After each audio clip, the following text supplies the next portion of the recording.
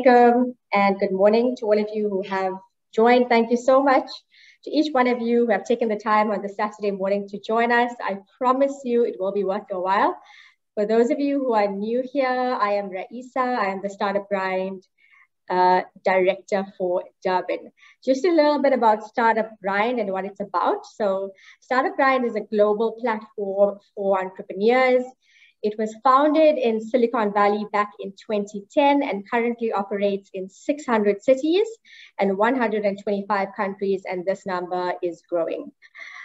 One of our initiatives at Startup Grind is to host events and showcase successful entrepreneurs and CEOs like we are doing this morning.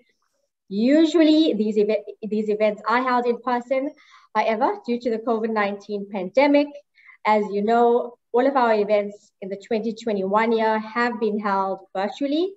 We are, however, intending and hoping to host in-person events come 2022. So please do watch this space. Follow us on social media if you don't already. Our Instagram handle is startupgrind_Durban. I am so excited to introduce our speaker for today, Nafisa Farid, more commonly known as Nafisa Gray. Nafisa is the Chief Executive Officer of the I4 Group of Companies. She is also the co-founder of the Gray Foundation, which is a charitable institution. She's a wife and mom of 2 kids. She holds multiple degrees and, if I'm not mistaken, is still currently studying. Nafisa, you can correct me, or recently completed another degree. And I'm sure most of you here already know that she is also a blogger with over 20,000 followers on Instagram. Nafisa, welcome. Thank you so much for giving freely of your time today. I know you have a crazy busy schedule this end of the year, both on a personal and work level. So again, welcome. Thank you, Jazakallah, for attending and for accommodating us. Thank you for having me. I'm always happy to be able to give my time to forums like this. Thank you so much. Just before we proceed, just to let you know, for those participants who are wanting to pose questions to Nafisa, if you can just pose those questions to her in the chat. We will have a short question and answer session at the end, and we will try and cover as many of the questions, if not all of the questions, obviously bearing the time. Also, to let you know, for those of you who don't know already, for those of you who do follow Nafisa, you will know that she runs a mentorship program for entrepreneurs. This is completely voluntary. It's a personal initiative, and Nafisa receives no monetary benefit from it. She does already have her intake for the 2022 and I think the 2023 period as well. However, because of Nafisa's passion for helping others and empowering and inspiring others, she has very generously agreed to offer one of the participants at today's event a one-on-one mentorship session. But the catch is you need to interact with us, okay? So I would like this event to be interactive. You can chat to us. You can ask questions to Nafisa, which you can address at the end. If you're a business owner or aspiring startup, you can share which business or the name of your business or type of business that you currently own or run. If you have any business ideas or entrepreneurship tips which you'd like to share with us, you can do that as well. And if you do interact at the end of this event, Nafisa will choose one lucky participant who will be eligible for that one-on-one mentorship session with her. And I promise you that it will be very beneficial to you. Just to start off, Nafisa, I think as much as many of the participants today probably do know a bit about your life and what you do from your social media platforms, I want to start off with a brief introduction about yourself. So if you can just tell us a little bit about yourself, your upbringing, your background and your education, and a bit about where you're from. So I was born in KZN, in a very conservative family. My dad was in a job, and I think around probably 7 to 8 years old, he decided to bridge into the life of self-employment. So I had the benefit of watching a startup in action from my father. Watch the ups and downs, the whole hustle, the really tough moments. I mean, us as kids felt it as well financially at many times. So it was a very eye-opening experience. I moved to Johannesburg at the age of 21. my goal was to start by myself. I didn't want anything from the family. There was many reasons for that. I wanted to see what I was capable of by myself. And I also wanted to be able to own my own success. I didn't know what that was going to mean, whether it was going to be success or failure, but I wanted to find out that myself. So I moved to Johannesburg at 21. I've been here for about 16 and a half years. From an educational perspective, I started with a diploma in food technology. For those that know what it's like, I had parents who basically chose my studies for me. So I was not very happy going into it, but it is what it is. I successfully completed it. I won't say it wasn't an exciting career. It was. It just wasn't for me. I kind of figured that out very quickly. I think it was in my last job where I had so many goals and aspirations. And when I kind of figured out how long it would take me to be able to reach that in the career world, I came to a rude awakening that I was going to have to make it by myself if I wanted to reach it in the time frame that I perceived I could accomplish that.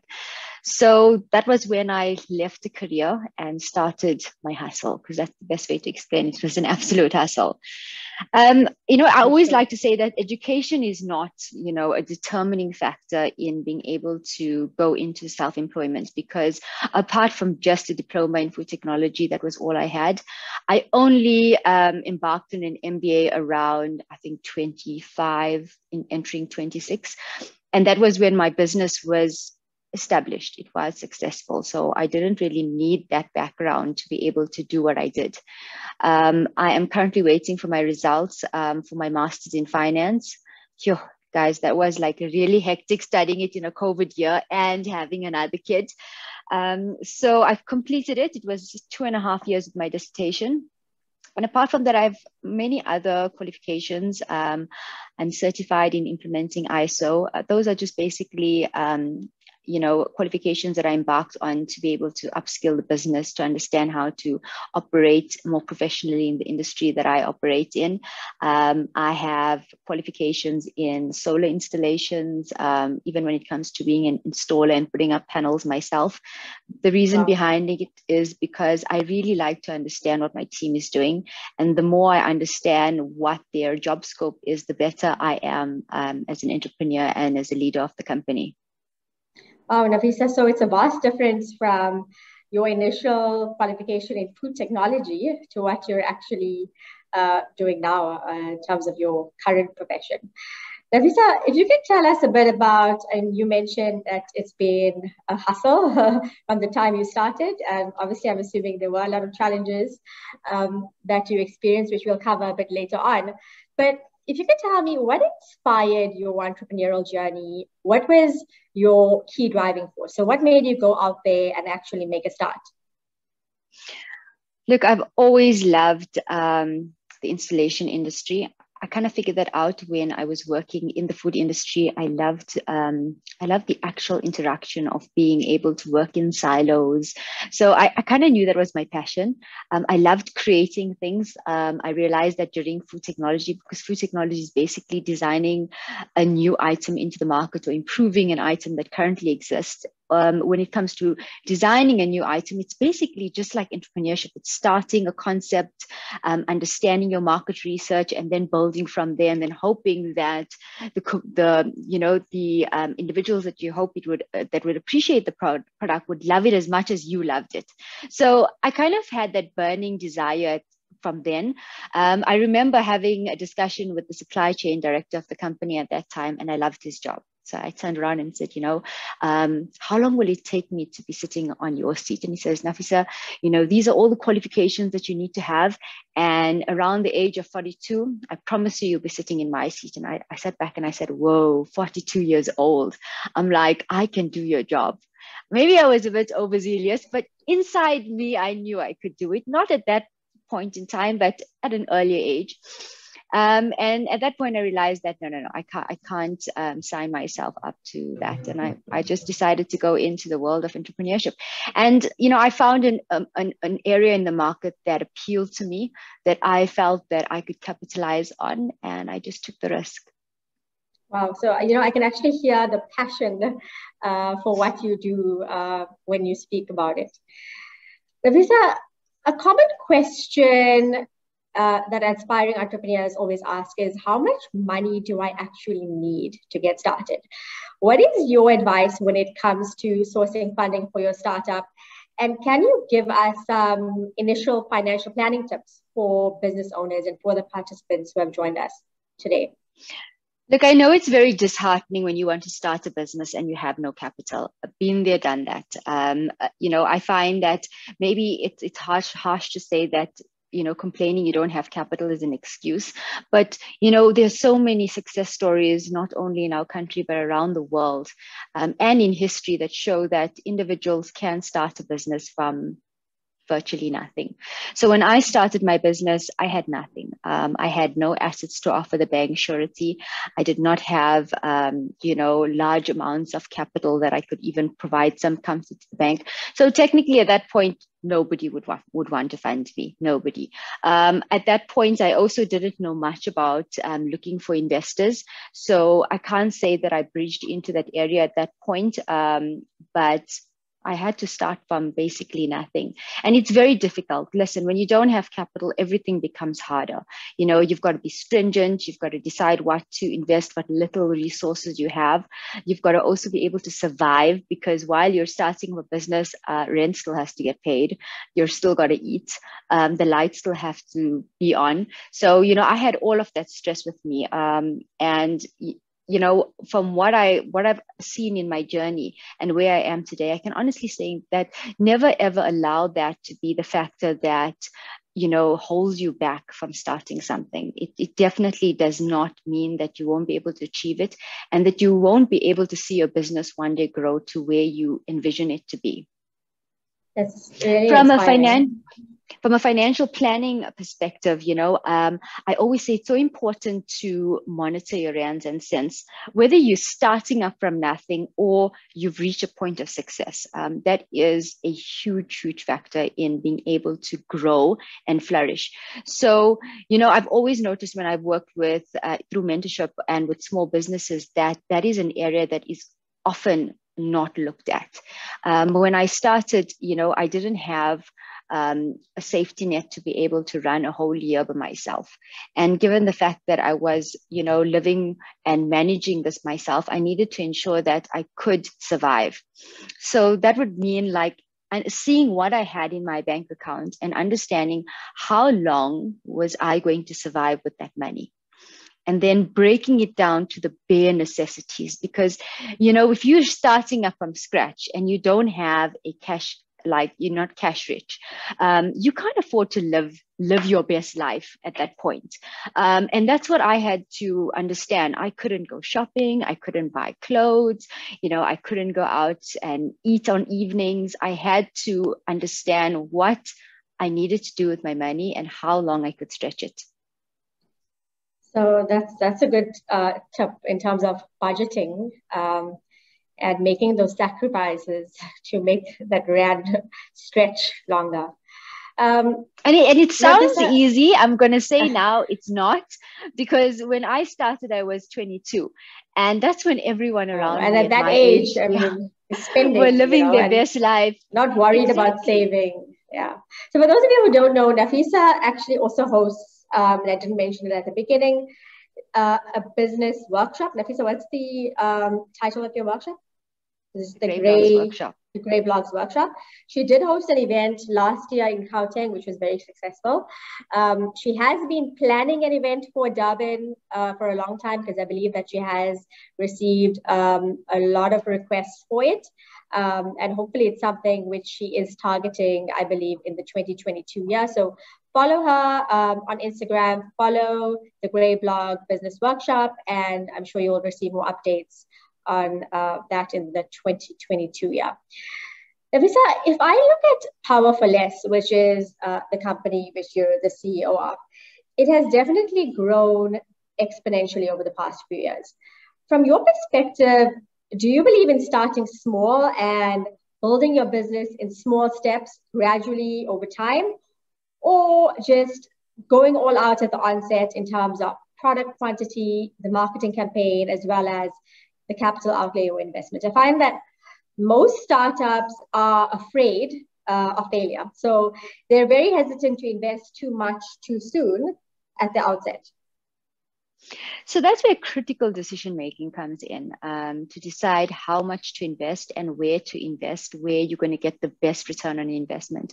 So, Powerful-less, obviously, when we started this business, it took a lot of investment, a lot. To be honest, every single new division in the business has run the same way that I ran from the first day. It doesn't change. You've got to keep on putting money towards this vision that you have to be able to put into the market. There's still that lag phase when you're just losing money, and then that slow growth phase until the market is like, okay, we can trust this person or we can trust the product. So for me, from day one, when it came to investment, there was always two critical areas that I always focused in. And that was firstly the product and secondly the marketing. The reason behind that is you need to be able to put a product of quality out into the market. If you want the uptake that you envision that product is going to deliver into the market, you've got to put the money behind it. If you go into the market with something that looks or feels of poor quality, that's exactly how the market is going to see it. I always believe in sitting back and asking myself as an individual, how would I look at that product? And that has always been, a great help to me, and we've used it right through. Like last year, we spent 2 years with the concepts on Powerful-less that we were going to bring into the market. And our launch date, believe it or not, was March of 2020. Can you even? And then COVID started. We had everything planned, TV adverts, radio interviews and stuff like that. And then I had to sit back and ask myself, okay, so I'm going to go into the market, but now I need to understand what is going to give me an ROI and what is not going to give me an ROI. So when I looked at it as an individual, I was also scared of this new pandemic and what it meant for me as a human being, my family, and then the business. So I had to relook at marketing, because at that point, I was not interested in any clothes, shopping, or anything anyone wanted to punt on TV or adverts, because all we were doing was listening to the updates on COVID. How was it going to affect us? What was the infection rate? So I looked at it and said, okay, fine. Those avenues for marketing was not going to work for us. What marketing avenues could we use that would work with the market slowly in gentle steps until people reached a point where they were more calm and more settled in moving on with life? So it's all about putting your money where you're going to get the biggest return. So if you're a startup, my suggestion would be product quality. Always ask yourself, if you were a consumer, how would you look at this product that you are going to put out? If you want to reach the middle to high LSM, but you invest the very minimal in your product from a look and feel perspective, do you actually believe that it's going to appeal visually to anyone in that LSM? And you must remember, we're very visual people. As much as we like to believe that, we want to think about people's character and who they are first, the reality is that our impression is first on visual, and then secondly, what we decide on an individual. So you have that one impression in the market, and that impression counts. It's your first step in, and that's how people recognize you. So if you put something that is of poor quality and then you upscale it, people are always going to remember that the first products you sold was crap. So I would say, if you're going into the market of entrepreneurship and you're putting out product, whatever product it is, always invest in your product quality. And secondly, be very critical about the avenues that you are going to market it in, because not every avenue works for every business. So that's very interesting, in that, there may be times in your business where you need to re-strategize, like you did, and go back to the drawing board and re-innovate and potentially rethink your marketing strategies or business strategies, which you already had in mind. Nafisa, your entrepreneurship journey has been a long one, right? What challenges have you faced or did you face in the initial phases of setting up a startup? Sure, there's so many. And if I tell you that even today, as a business, I still encounter challenges. It's something that you'll never get over. When I started as a startup, my first worry was the fact that I didn't have sufficient capital to be able to get to where I wanted to be. I was in the industry of security, and I was up against like giants. I was like, in their eyes, a nobody. I there was a lot of insecurities that came with it, that created a fear of failure. One being that I operated the business from my home landline. I mean, that's hustle, guys. Sitting at my dining room table, creating my own PDFs, creating my own marketing, pamphlets and campaigns. So firstly, there was the lack of capital, and then obviously getting into the market. And that's very difficult. I completely can relate to small businesses that I mentor when they say that they battle with uptake. When you don't have a physical presence, you don't have a business address, you don't have that business look and feel, you are naturally looked at as, somebody who's providing solutions or products of poor quality. And it makes the sale so much harder. In my mind, I had big dreams. I thought, okay, you know what, 6 months time, I'm going to be rolling in the money. And, I would be able to be self-sufficient and be able to, live life in a better way. Didn't happen. I think that was, it brought me down to earth very quickly, because it took me about 2.5 years. And 2.5 years, I didn't have money to be able to survive 2.5 years. I had a credit card and little savings. And, the reality is I rolled my credit card.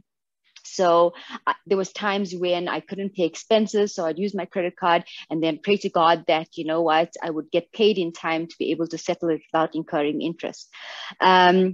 In that 2.5 years, I had to downsize majorly. There was like a bucket of cold water on me, from having a nice apartment. I couldn't afford the rent any longer. So I moved into a 1-bedroom. I never regretted when I look back, because it was, a defining moment in my life. I think my apartment was the size of my childhood room. And, my fridge was on the carpet, and everything was in one. I had only a small amount of space to be able to put my groceries in a fridge. The stupid landlord painted over the mold in my very tiny cupboard. And not even 2 months later, my clothes went fraught because the mold came out. So, that's a reality of starting a small business. You need to be, if you believe in it, like really, really passionately, you must be able to take all the knocks that come. And then, when you're a small business, you face a lot of challenges with customers. It's difficult to explain, but a lot of disrespect comes with it. Firstly, they don't want to pay the price. You've got to hustle on prices. When I started, I found myself at many times like selling my solutions much cheaper than what it actually was worth, because people would determine what they were willing to pay for it. To try and get a deposit from a client, sure, they'll pay like, another company like 50% deposit, 80% deposit. But with me, I had to deliver at my own cost first, and then hope and pray that the individual pays me. At many times in that first year, I encountered situations where I was begging clients for money. They would decide whether they're going to pay me what my invoice was at the end after I delivered the items. Or they would come back to me and turn around and tell me, oh, you know what, we decided we're going to pay you installments. By the time I actually recovered the amount that my solution was valued at, I mean, guys, time value of money, it was worth nothing. It really was. 6 months to get paid back on a solution I delivered and installed. By 6 months' time, I mean, it was useless to me. So, for me, that when I look back, that was definitely some of the issues that I encountered. So you obviously experienced a lot of challenges, but I think it's key to, persevere, believe in yourself, and just soldier on. And also, in the market, you don't have buying power. So you're up against companies that buy in economies of scale, they buy in volumes. And then when you're starting, you can't afford to buy in volumes. Yes. So your margin becomes so much smaller. And then you have customers that take your price and make it even more smaller. So technically you're selling it just to cover expenses to be able to build a customer base. So, Nafisa, it's interesting that you mentioned customer base. The common adage, customer is king. I actually work in the service-based industries, and I mean, it's true. The success of a business lies in a customer to a very large extent. You need willing buyers to generate revenues and ultimately be profitable. How did you build that successful customer base, and what tips do you have for business owners and for our participants here today? Look, it's difficult when you start a business and you try to get your first customer. Let me tell you that, because the first thing someone asks you, like, where did you install this before? Or who else bought your product? And you're like, who are you going to give as a reference? So I found that to get the first customer was definitely the hardest part, especially in the industry I decided to go in, where customer base and references played a huge part in someone deciding to take a solution and put it into their business or their home. So while I still believe that customer is king, because at the end of the day, how you treat them is an impression on your business. I also understand how difficult it can be with customers at times, and how stressful it can be when you're dealing with a difficult customer that firstly doesn't want to pay, or just makes the whole sales journey extremely difficult. So let me tell you something. I did not participate in speech contests in school. I was very, very insecure, extremely. I never stood on stage. I was probably the tree in the drama contests, the one just stands there and waves the leaves, because it's very hard to believe, Nafisa. Trust me, it's like anyone who knows me from school days would know that. And I would literally freeze up in any forum. And then I started a business where I didn't have any sales representatives. So my bread and butter and survival meant that I needed to cold call. And those that have ever cold called in their lives know that it can be a very demeaning experience. It is very scary, because you're just literally walking in and you're just like throwing yourself at a customer and hoping that they're going to say, okay, I'll give you like 5 minutes of my time. Pray and hope that. I mean, I've had many doors that were slammed in my face, people setting up meetings, and while I'm sitting there and paid my petrol to get to their office, decides not to pitch up. I cold called a lot, and I'm gonna explain to you like how much of a hustle I put in. So my goal was to be able to deliver my solutions into the petroleum sector. That was my vision. Visions are very important. It comes with planning at the onset when you decide what you want to embark in, and that's where I saw the niche market. There were service stations everywhere, so I knew that if I could put my footprint in there, I had a huge customer base. So I ended up taking a very poorly paid job in that sector, and I managed an entrepreneur's 3 sites. One of the big selling points for him to take me on was the fact that, I used to do material data sheets in the food industry, and he was bridging into the lubricant industry with, motor oil lubricants. And he needed to have the material data sheets for those lubricants. So I was like, okay, I'll do it at a fraction of the price. So it was a win-win situation. It was really difficult, let me tell you, because, I always find on Instagram, people always ask me like, how do you deal with society? How do you deal with what people say? I dealt with a lot of people looking down at me. Like, I qualified with the food industry, had a huge, road of success, of potential success before me. And here I was working for someone at a fraction of what my salary was. And I mean, it was a huge step down, a huge step down. But what I saw value in was that I was able to rub shoulders with people that were in his industry, and they didn't know it at that time, but I knew it, that they were going to be my customers one day. So I got to know their names, understand like their turnover in their sites, what their needs were. I also got an understanding of what the issues were in that filling station that my solution could address. So it allowed me to be able to position my brand in a way that I knew would be accepted. And then obviously I left the job and then went into the work industry, and it was very difficult. I had to sell my solutions at a fraction of the price just to be able to get a few customers.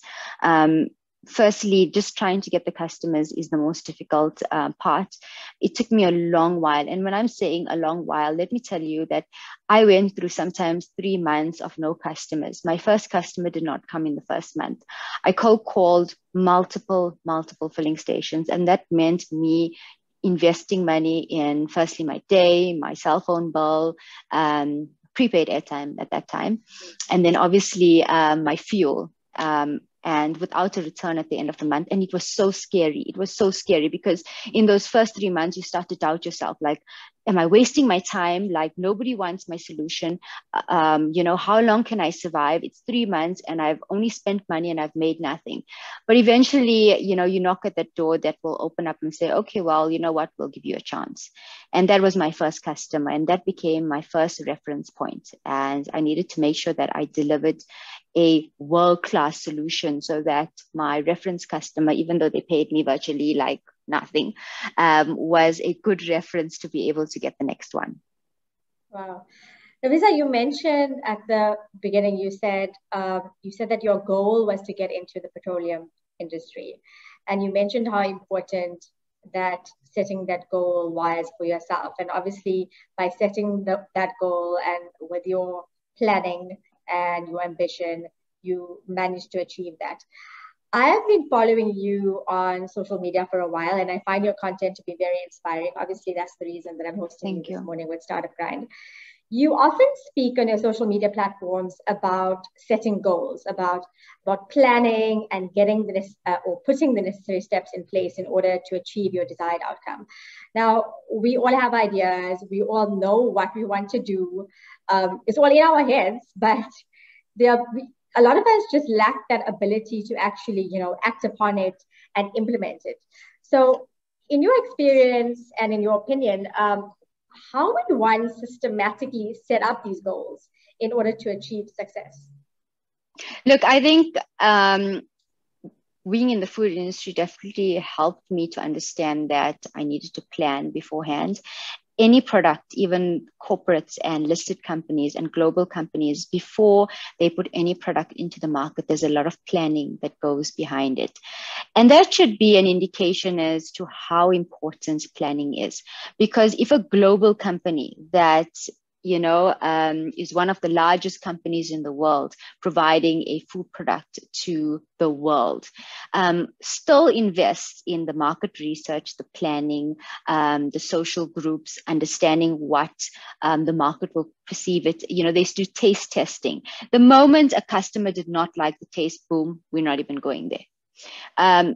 If they can invest so much of time into that, what makes us think that we're any different? And that was one of the most important fundamentals that I applied into starting up my dream business. And I always, whenever I do mentorship, I always say that, we put so much of time and effort into planning. Firstly, if we want to lose weight, we plan our goal. Well, in like 8 months' time, I want to be 10 kilos lighter. That's a goal. You've set a goal that in 8 months' time, you want to be 10 kilos lighter. If you decide you want to start eating healthy, you start that progression. You say, okay, fine, I'm going to start the first month trying to implement fruits into my lifestyle, or whatever the case may be. That's a goal. That's a goal with a plan. If you want to be able to, even when you're sick, there's a plan in how many tablets you take, when you take it. So we always put so much of effort into all of those things, and we decide that starting a business does not need a plan, because everything needs a plan. My God, unlike many people, I cannot cook without a plan. I need a recipe that says you need to put 2 cups of this to be able to get the food to be edible. The moment I veer off course, I mean, we're on Uber Eats that night. So everything falls according to a plan. And business is exactly the same. You can't go in and decide, you know what, I want to sell this product here. And yeah, no idea who your LSM is. What is the customer you are approaching? What is the market price? Have you done market research on what the price is? What are your competitors selling it at? What do you feel that you should sell it at? Have you decided which province you want to sell it in? Why do you want to approach that province? At what point do you want to reach other areas? What is the goal of the future? Plans create in your mind the direction in where you are going. And without direction, you are literally going to be taking a million wrong turns.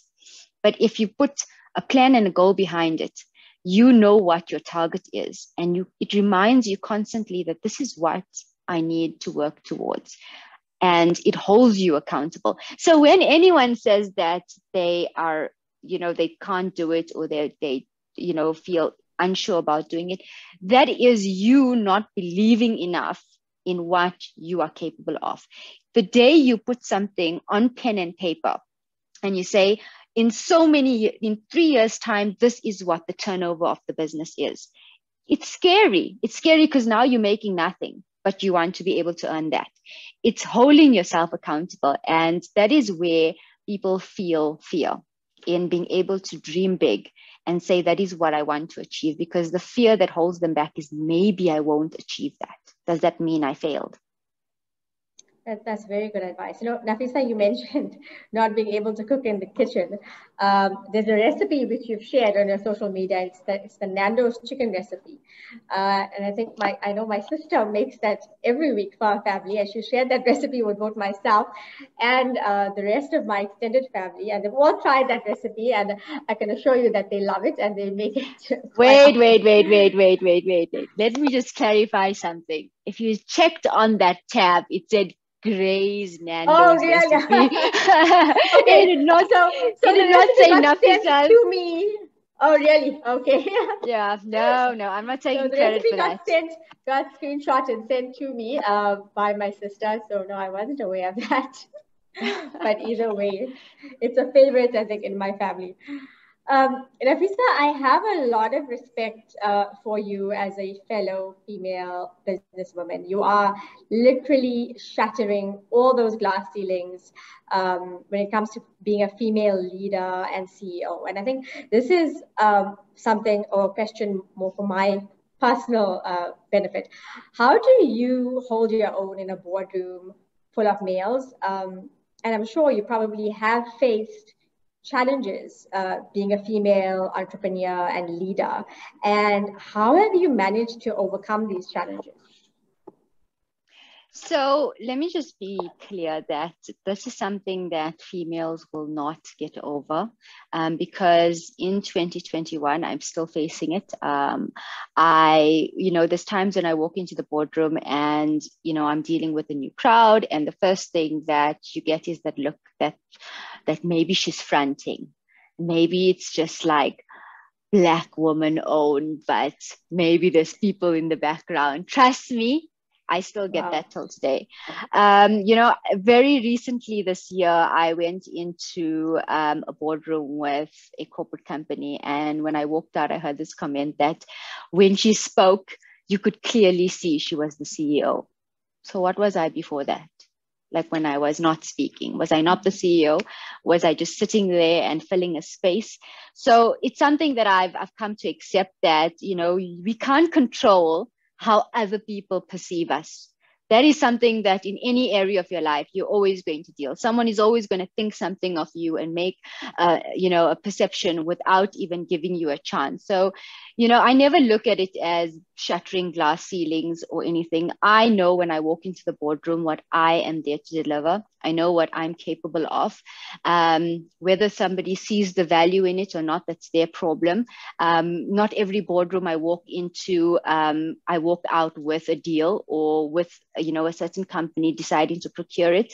And I always look at it from the positive perspective. I always say, okay, there's always a positive in a situation. So if I walk in and I deal with individuals, deciding that, possibly I don't know what I'm doing in an industry that is male dominated. If I walk out of the boardroom and they decide they're not going ahead with me and they're going with another company that happens to be male owned, I always look at it as like, maybe, you know what, I've left them with a different impression of a female owned business, that the next time a female walks into their boardroom, they won't make the assumption that she's fronting or that she doesn't know what she's doing in that industry. They would give that woman a forum. So there's always positives in negative situations. And, the thing about, male dominated environments, like anything in life, people like to put labels on things. I don't even understand where certain industries became male dominated, but we didn't label it that way. And when I entered this industry that is male dominated, I never looked at myself as a female. Yes, I'm female, but when I went into the business world, I never looked at myself as a female in that industry. I looked at myself as an entrepreneur who has a product that they want to be able to get the market to appreciate and value. And that was it. The only time in my life I've heard male dominated was when I've been asked that question. Nafisa, how do you feel working in a male dominated industry? What are the issues that you deal with? And that's when I was like, oh, I'm a female in a male dominated. So it's always at the end of the day, the foundation of how you feel and what your value is and what you have to deliver. And whatever other people think, that's their business, but it shouldn't change what you are capable of. That's very important. I think it's important that you believe in yourself, and it's all up to the image which you are portraying to others as opposed to what others are perceiving of you. Nafisa, obviously there are a lot of aspiring entrepreneurs on this forum. What would you say are the top 3 skills needed to be a successful entrepreneur? Or do you think that it is a skill, or there are skills which can be harnessed in order for you to be successful at a startup or at owning your own business? So, in the Grey Blogs workshop, I start off with the first skill. And the first skill is not something that you need to follow. It's the foundation. And before you have a foundation of a business, you have to have a foundation of yourself.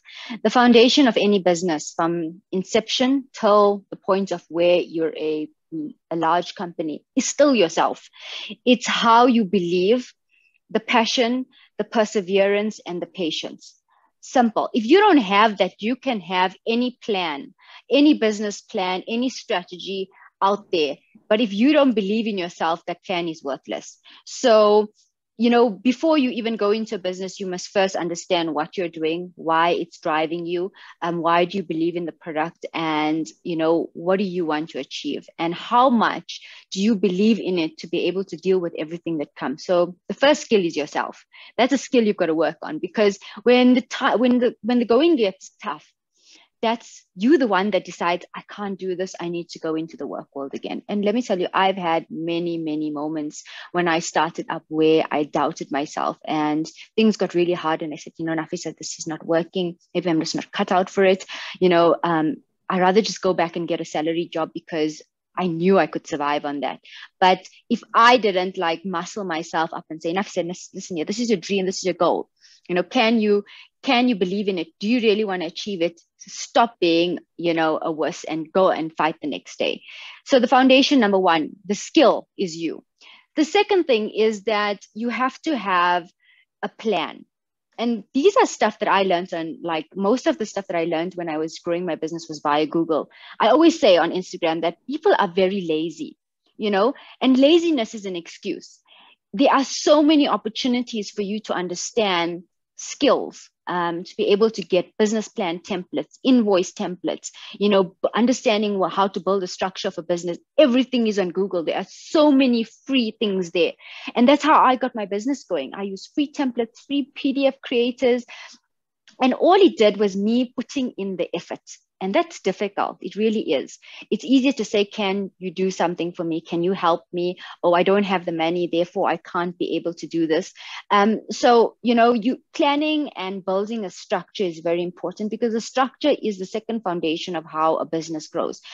Having your cash flow in order, understanding how much your business is going to need to survive, how much you are going to need to survive. What is your market? What is your route to market? So that's where a business plan comes in place. And for me, a business plan is critical. It's absolutely critical when you're starting a business. And there's hundreds of business plan templates on the internet. I used it once, and till today, when we start up a new division in the business, we go back to groundwork. We do a business plan. Yes, that's important. And it comes back to the planning. Nafisa, I personally read up a lot on the habits of successful entrepreneurs and CEOs. What entrepreneurial tricks have you discovered to keep you focused and productive in your extremely busy day-to-day schedule? So I don't believe there's a one box fits all concept in life, especially when it comes to entrepreneurship. While I read a lot of entrepreneurship books, listen to TED Talks, there's many times when, there's suggestions that come your way that I don't agree on because it doesn't work for me. So I'm going to give you guys my tips that work for me. And as an individual, you will know what makes you enter the day at your very best. So I have found that waking up early for prayer works for me. It gives me a clarity. It, clears my mind. The first couple of times that I did it, it was like I was an absolute monster at the office because I was sleep deprived. But eventually I found that if I woke up early, my brain was fresh. By the time I entered the office, I was charged. I thrive off a morning workout because at many times I end up having a very few hours of sleep at night. And that morning workout, be it healthy or not, guys, don't judge me. That morning workout literally charges my endorphins and I am empowered to enter the day. I find that the days that I don't work out, I feel drained, I feel miserable. And how you enter your day is so critical, so critical. Affirmations, I'm always punting this on my page, and affirmations are so powerful. It's how you train your mind to be able to approach anything in your day or your life. So I start off my day with affirmations. Today's going to be a great day. If I've had the worst Tuesday you can ever imagine, Wednesday morning, I'm like, Tuesday was bad, but today is going to be great. And then if Wednesday is bad, Thursday is going to be great. So it's cultivating the mental and physical space that you will perform best in. So, there's many suggestions out there. I find those things work for me. And I also, want to grow my business. Businesses, I always say, is you've got to develop. The market is always changing. People are changing, products are changing, needs are changing. You've got to evolve with it. So I find reading up helps me a lot. It opens my mind. It teaches me what's happening in the industry, what's happening in the world, where are consumers moving towards, what are their needs, how is it changing, how are people's pockets changing? And if their pockets are changing, how does that impact my delivery of a solution into the market? So I find always keeping abreast makes my mind thrive, it keeps it awake, and it never gets lazy. That's very good advice, Nafisa. Nafisa, I find that, and I think you can see that on this platform, there are quite a few females here who have joined, although this is not specific to females and does apply to both. But we find that majority of the workforce these days, especially the younger generation, are prioritizing their work-life balance when they're seeking job opportunities. How do you juggle being a wife, a mom of two kids? I know your one kid is still very small, and managing it so well and excelling at both. How do you manage to do this successfully on a day-to-day basis? So, with this question, I was thinking about how I was going to answer it, and I always find that we put so much of emphasis on wowing others that are capable of doing this. Like, oh my God, like, I don't know how she does this. When in actual fact, we are all capable of it. Is it hard? Yes. Do I fail at times? Yes. Do I ignore my kids in moments? Yes. I just work to be able to focus my time on the areas that are important to me. So I always say there's 24 hours in a day. And we as human beings like to make excuses. And the reasons why I can comfortably say this is because I didn't walk into this work world cushioned. You know, I've hustled, I've struggled, I've dealt with every possible failure you can imagine. I started up a successful business, lost absolutely everything, and then had to start again from scratch, which is the most painful experience you can ever imagine, when you've sacrificed your youth and then you've built a massive business and then you lose everything and you think, shit, I'm too old to start all over again. But so I can say the juggling is based on how important are the things that I juggle. How valuable are they to me that I need to make sure that they get adequate time in my day? So I'm very stingy when it comes to time, very, very stingy. I analyze my day very, very clinically. Maybe that makes me a very boring person, but I'm very, very critical about every opportunity that comes my way. How much do I have to invest in? And investment is not money, right? It's not always money. It's time and your physical presence in that space.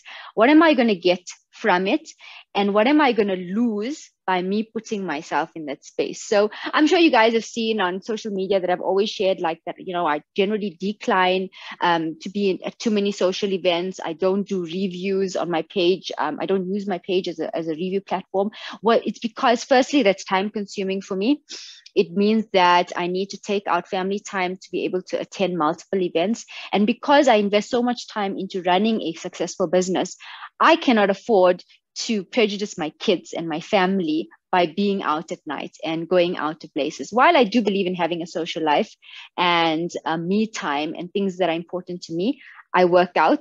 I don't have any kids around me at that time because I really don't want them around me. I don't even have my husband around me at that time. You know, I spend time with my friends once in a while. They're not around me. But when I come home, they are my life. They're my circle. And I get happiness by seeing them thrive. So I know that if I decide to add on all these extras in my life that are not going to add value, and when I say value, please don't look at it that I'm saying that other people who are investing in it are not getting value. We all are driven differently. My value is my kids. I love them to bits. I work for myself, but the benefit eventually goes to them, and they are a driving force in my life. Being a mom and a wife, gosh, there's nobody that lives a perfect life. So everything takes time. If you want your marriage to work, if you want to have good kids, or you want to have kids that are successful, you've got to put time in it, because just like how we fail, they fail as well. Just how marriages work, marriages fail as well. So it's all about deciding in your 24 hours, what is important, what is valuable to you and valuable to your heart and your time, and then deciding, well, all of this other stuff is noise and I'm going to give it. So that is how I always say I juggle my time. I am stingy about where I invest it, because my ROI is my kids and my family and my business. And these forums here, it's 11 o'clock. It was 11 o'clock in the morning. Nafisa, we really appreciate you giving up your time. This makes me happy. Yeah, this makes me happy. So for me, there's an ROI involved in this. It's like somebody maybe learning something from it and going out there and making something of their lives, or like looking at their business differently. For me, that's an ROI. So I'm stingy when something comes to me like this and I'm looking at it and saying, what is the benefit? What am I getting from investing this time this morning? And because I see a benefit, I'm more than happy to do it. And I must tell you all that Nafisa has invested a lot of time and energy into this. And for those of you who have been following both Nafisa and myself on social media and have been receiving the Startup Grant emails, you will know that this event was actually scheduled about a month back. And unfortunately, we had to cancel it at the last minute due to unforeseen load shedding. She is very busy at the moment, but she has made the time to be here today. And I love that you said that we're all capable of doing it, because I mean, I laughed when at the beginning you said we all look at these individuals and we say, wow, how are they managing to do it? Because, you know, I look at your platform a lot of the time and I think, wow, she's a superwoman, you know. But yes, you're right. We're all capable of achieving it if we put our minds to it and prioritize accordingly. Nafisa, we are ending towards the end of the interview segment, and we will be moving shortly on to the Q&A session. But before we finish, I just want to have two questions left for you. And the one is more of a personal question. What has been your most satisfying moment in business? What would you consider to be your greatest achievement or milestone in your entrepreneurial journey? So firstly, to date, and I mean to date, right to this moment here, I still at times get goosebumps when, my team comes back and they share with me a reference from a customer and they say like, wow, this was such a valuable investment. I still get that feeling, that shivers of like somebody still sees the value, like they get happiness of the happiness that I invest in being able to do that. So it's long term, that never goes away. My most successful moments was when us as a team delivered 6.5 million custom made CFL globes into the country. I always say between that and another project, it was a moment where this business was recognized as a value to the country, that we were capable of being able to create and develop and deliver within a time frame, something that changed the load of the country. And the second one was like a project that I was dealing with. Let me tell you, it was very difficult. And, it was self-funding a solution into a province to reduce thousands of megawatts off the grid. And the concept was that the customer was not going to spend any money from an installation perspective, nothing, product, whatever. The value the customer got from their savings. And it was very scary because there was a lot of like surety involved in it. If it didn't work out, I was the only one that was going to lose. And seeing that at the end of the month that the customer actually saw the benefit we worked on was the most fulfilling moment of my life, because I was able to achieve something with my team that did not take anything away from a province, but actually gave back. And in doing so, we still made profit. So it was definitely when I look back as landmark moments. And Nafisa, I can just, again, hear the passion in your voice when you speak about these projects and the milestones which you've achieved. And whilst we're on the topic of products, Nafisa, you've been in the media quite a bit in the past 2 weeks for a new product which you've launched called the Mobi Vault, which is an innovative load shedding solution, which can be used by a lot of our attendees here. So quickly, in 15 to 20 seconds, I know I'm putting you on the spot here. I said I can talk a lot. If you can just give our participants some information about this innovative solution, which could be of great help to them in their households or businesses, I'd appreciate that. So I'm not even going to sell it. I'm just going to tell you what made me decide that this is a market we wanted to bridge into.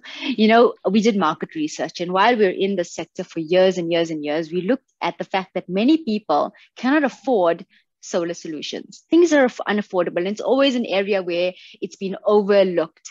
And that was a niche market. That takes market research to decide where you can capitalize on. So we've been a business that's been built on quality products that last years and years. And we decided that we're going to invest in R&D into a product that was going to appeal to every home that could not bridge into solar immediately. It could run their home, it's mobile, and it is warranted for 5 years. So a lot of times people go into the market and they provide something for a different LSM, but it's junk. So when we decided that we were going to create the platform and the planning behind this, there was delivery of quality and delivery of a solution that would serve everyone, whether it's mobile food vendors, small households, people traveling between provinces, and it can basically charge without Eskom. So technically it comes with panels and everything. So like everything, guys, like everything takes planning. It takes making time to understand the environment that you're working in and understanding how you can capitalize off areas that people just don't seem to think is worthwhile. But every customer if you develop something of quality that's going to address a need at a price that is going to be appealing, you will be able to capitalize in that market. Great. 15 Thanks, seconds. Nafisa.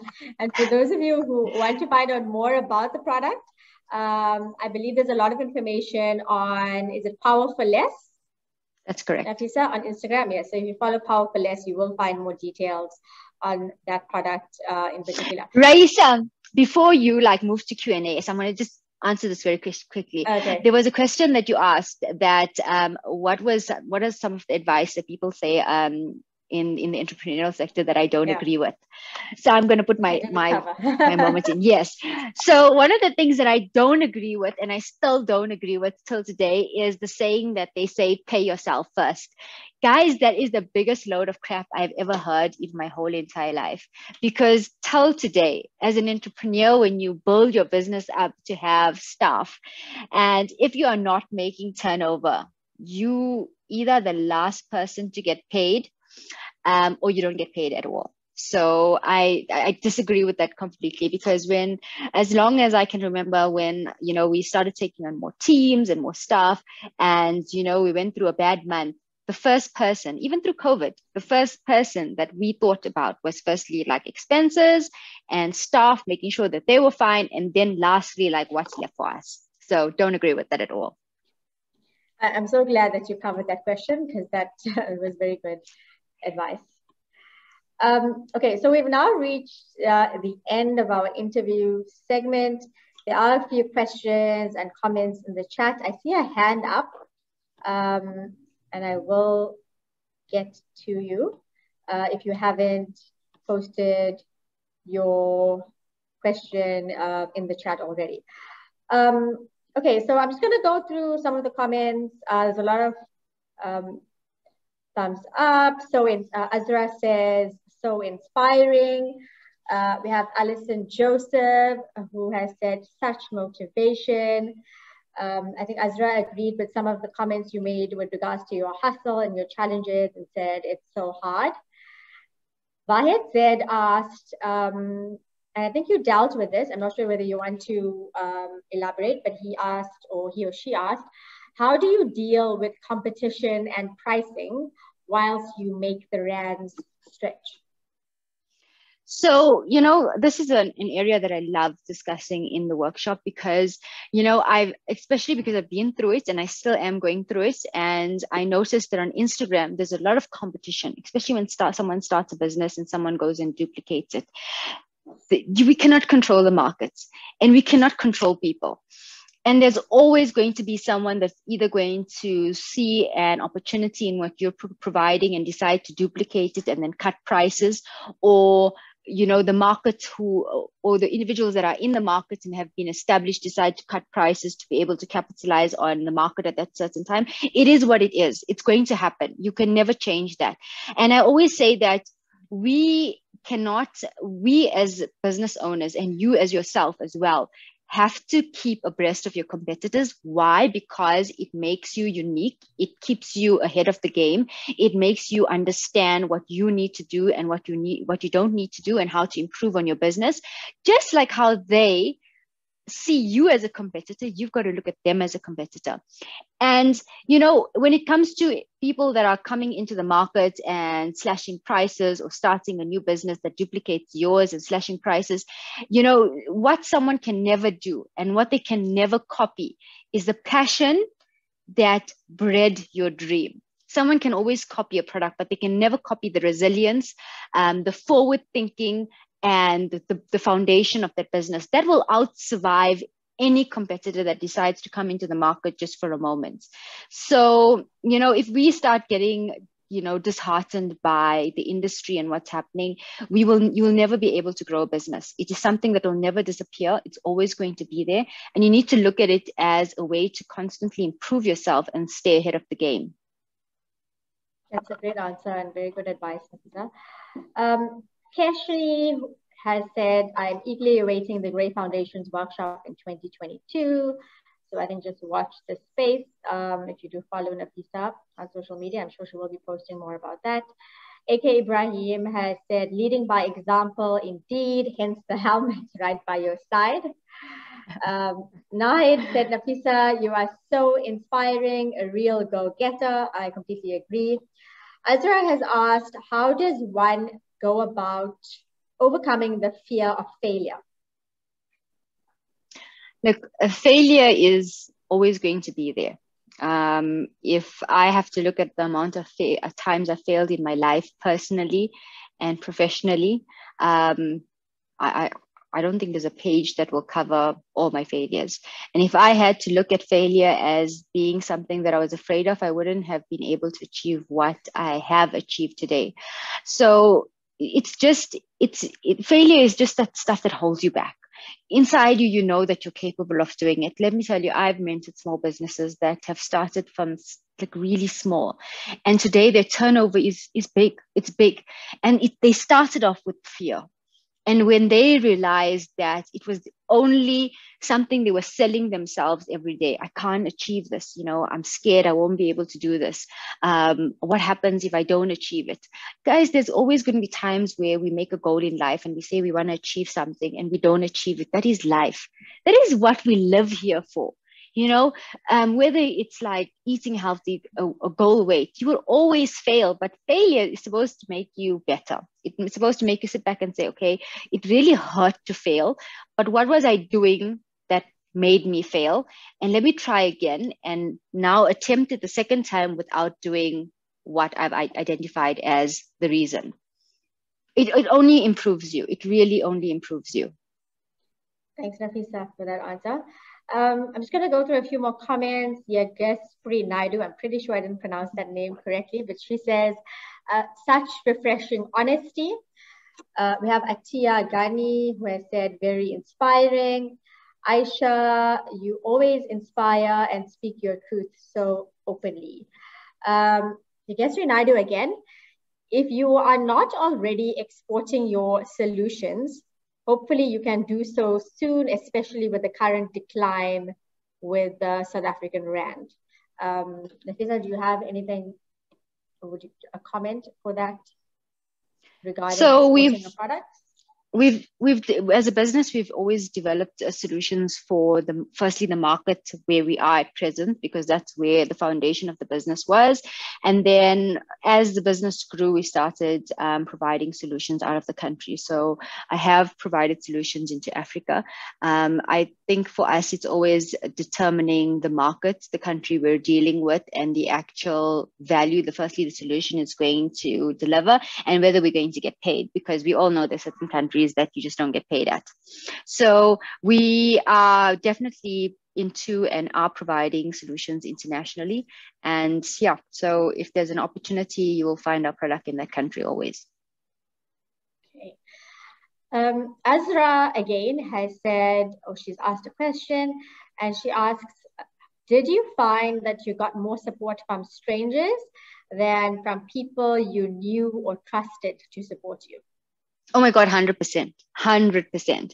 Like at every stage that this business has even moved towards, I have never found that friends, family, people who I knew ever procured my product. And one of the reasons why I always suggest to small businesses is don't always limit your LSM. Don't build a business thinking you're going to sell it to your friends and your friends are going to buy it, or your family is going to buy it, or people in the community are going to buy it. It literally at times sets you up for failure. While there are certain areas where you will get that support, I personally have never found it. And to date, I never ever build my business or product according to addressing a market of a certain race or gender or LSM. Because when you design something, you must look at everyone, or everyone within an LSM that you are wanting to provide your product. If you limit yourself, I promise you, it will be very disheartening. And don't go into business to sell to friends. I mean, you won't make any money. You really won't make any money. I mean, I've noticed whenever, and I'm not talking about my friends, but I noticed like whenever like people who've known me would come, the first thing that you would hear is like, can I have a discount? Or, can you give it to me at this price? Or we know each other for so long. And then the amount of problems you have to deal with, that does not make it financially benefit. No, not at all. Okay, Aisha, the lessons you share are motivating for new and small businesses. We got a comment here. Lol, we love the Nando's chicken recipe as well. Samira says, thanks for a most inspiring talk. Your clear vision and perseverance is admirable. Great advice given in your words. And she's provided or quoted you throughout the event. And she says, plans create and provide direction to reach goals. Believe in what you are capable of. Hold yourself accountable. When the going gets tough, muscle up. So those are some awesome takebacks, I think, from this event. Aisha, again, pick yourself up for the fight and start over. Keshni, thank you for investing your time in this. I'm sure everyone here benefited from this discussion. Rabia, so inspiring. Thanks so much for sharing and thanks for arranging this. Adnan, very inspiring and highly motivational. A comment, absolutely true. Sometimes giving great customer service is what sets you apart from someone selling the same product. Romana, my go-to TED Talk. Wow, thank you for always sharing your knowledge and experience. Prem has said, okay, I'm going to go to a previous question and then when I get to Prem's question, Asya has asked, how do you allow for time frames to realize if your product or service will take off? I think, Nafisa, I'm just going to take one more question, but I think there is only one more question after this. It's the last two questions. So, planning is important, but while you plan, you are never guaranteed that your plan is going to work. It's there to guide you. It's there to create the structure. And when it comes to timeframes, I can tell you that there's many times, even when we launch new products into the market, that will be like, oh, in 6 months' time, the uptake is going to be so much. And it hasn't. It hasn't materialized. So while planning is very important, never be disheartened that when you set a plan to be able to do a certain amount of turnover, either in units or in rand value, that if you do not meet it, you have failed, because it's just there it's like a vision board. It guides you as to what you can achieve, and no matter what your numbers are, the fact is that when you started planning, you had 0. So if you plan for 20 and you achieve 10, gosh, when you started, you didn't even have 10. So that is already an indication of where you are moving. So I wanted to share on my Instagram that, forecasting is very important. So it's now 2021 and we've already forecasted the units and turnover for 2022. And that is the whole 12 months. We've set big goals, but we've planned it. Whether we will turn over that at the end of 12 months, it's yet to be determined. But it's very important to create that forecast and then drive and motivate yourself towards it. So the last question for this morning, Prem has asked, with your experience and knowledge now, is there anything you would do differently versus when you first started out? No. When I look at all the areas in my life I failed, and guys, I failed in so many areas of my life, personally and professionally, as I mentioned. But when I look at it back today, I don't think I would be the person I am, and I'm still a work in progress. Had I not went through that, maybe I would be a different boss. Maybe I would be a different human being. Maybe if I didn't fail, I would probably be an arrogant person, not willing to work and assist anyone. But those failures and those mistakes I made in business just made me it made me better. When customers didn't pay, when I lost money, when people renegated on payments or paid me less than what I was worth, all it did was make me sharper in how I engaged with customers. When I dealt with, situations where, that nearly broke me, all it did was muscle me up to be able to know that the next time I deal with something, whether it's different, I have a muscle that will be my backbone to be able to remind me that whatever I'm dealing with, I'll be able to overcome. So I won't change anything. I really won't change anything. And that's why the question on failure is so important. Your failure is supposed to make you stronger. It's not supposed to weaken you, and you should not be scared of it. That's great advice, Nafisa. I think we always learn from our failures and our mistakes. Shabir, Shohad, well done on an excellent presentation. Wow, so amazing. Well done also to Raisa. So Nafisa, Shabir is actually my CEO. Thanks, Shabir, and thanks for listening in. So we've reached the end of this event.